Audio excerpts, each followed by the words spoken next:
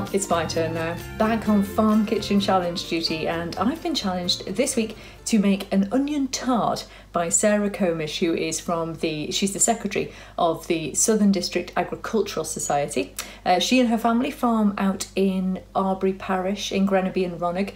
There's Sarah herself, there's her husband Chris, there's Jess and there's Heidi as well. And Sarah and Heidi were the ones that challenged me to make this onion tart last week. They've given me a scutch of fantastic ingredients, obviously all local. Let's take a look and see what we've got.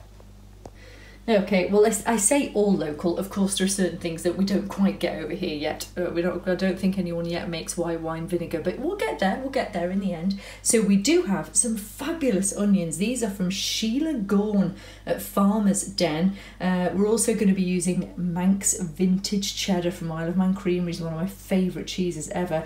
Some salted dairy butter from the Creamery as well, some Laxey plain flour. We need some sugar in there. They've even provided me the salt and pepper. Look at this, absolutely brilliant. So I've got the recipe up here ready to follow. Look, there it is. I'm ready to go. But you'll notice on here, one of the first things I have to do, and it says it's very important, freeze the butter for an hour before I start. So I better go and put the butter in the freezer, and then I'll be back with you shortly. So what I've discovered is there are a few things that need sort of prepping in advance with this. As I said, the butter had to go in the freezer for an hour. So I've done that and I've just taken it out. Also, as is quite often the case with pastry, the pastry needs to be rested for a short time before it's cooked as well. So I'm going to make that now and then put that to one side, put it in the fridge for half an hour, just so that's then ready to cook as well. I don't know why we do these things. I'm not the chef, how it is, but I just follow the instructions. Right, I've got my butter, I've measured it, so I've got the 4 ounces of butter here. I'm kind of crouching so you can see what I'm doing. Grater. This is the beauty of having frozen butter. You can grate it into the flour, so I've got my Manx flour and salt in here. I've never done this before. Hey, it works. Look at that. Isle of Man Creamery's butter. Grating. You could say it's great.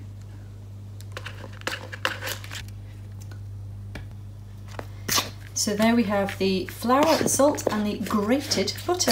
So I'm just going to bring it together with some water, and then the top tip is to try and mix it as much as possible just with the fork and try not to handle it too much. And then of course we're going to bind it together, wrap it in cling film, put it in the fridge for half an hour, and I'm then going to get on with the onions. Here are the beautiful onions from Sheila Gorn at the Farmer's Den. I'm going to start chopping them in just a moment. But first, I need my trusty onion cutting companion, onion goggles. Hi, welcome to my world in the kitchen. If I don't put these on when I'm cutting onions, the pain in my eyeballs is extreme, and you would have a bit too much salt in the mixture because I would be crying into it, I can tell you that now. It's alright, I'm prepared now. I'm going to crack on. Chopping away. Where are my onion goggles? My word, Sheila Gorn, what do you put in these onions?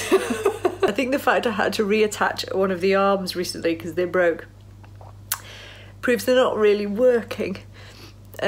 Oh, ow. Quite a lot of pain right now. I can tell you a quick fix if you also suffer from onion eyes. Paper towel, actually, kitchen towel. If you just hold it against your eyes, which I can't really open at the moment. Oh, isn't that attractive? It does actually stop it stinging. I need to go do that now. I'll be back.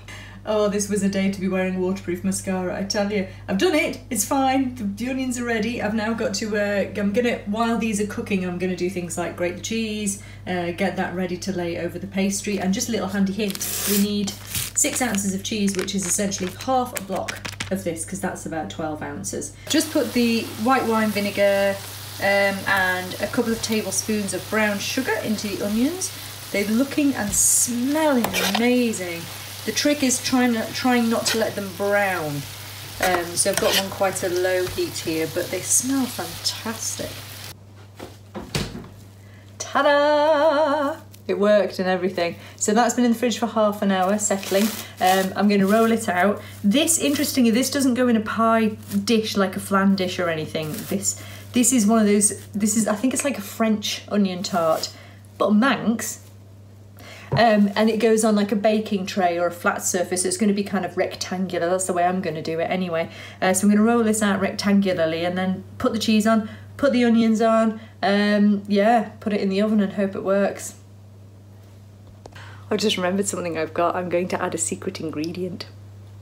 I have a tin of these Versa herbs, the very first ever Manx herb blend, collected and dried and put together by Pippa at Versa. So I've just put a little bit over the cheese. I think it will be really lovely, but we'll see.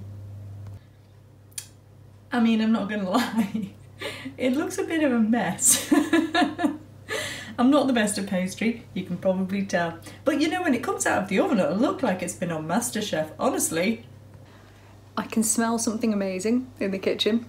It's been, the onion tart's been in for about the right amount of time, so I'm just going to check it now, see if it's ready. Okay, here we go, people.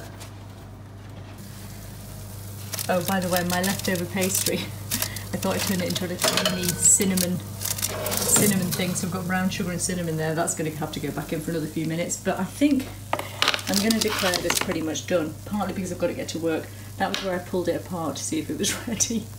Oh dear, it looks like it's been massacred.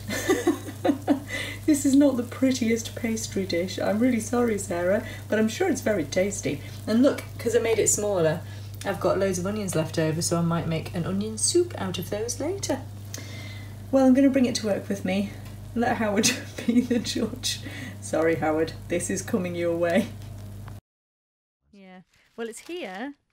Oh, it's got a fantastic smell. It really does. Right. Shall I pass you over another bit? Yes, please. You can describe how it tastes. Wow. While you're eating it. Generous. Okay, marvellous. Do you want me to stand back from the microphone? No, because we want the video to pick it up.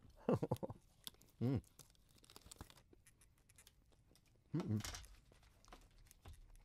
I've got a mouthful now. It is absolutely delicious, I must admit. I will make this myself because it's, as you say, you've really got that lovely caramelly sweetness of the onions. And of course you don't always think of onions being sweet, but they really are sweet with that brown sugar, and the caramelising as well just really gives it a lovely sweet edge. You've got a sort of nice savoury note with the sort of cheesy back note, and then just a delicious, and I know you've been a bit down on your pastry, but the flavour and the consistency is great. It's really short, really buttery, totally delicious.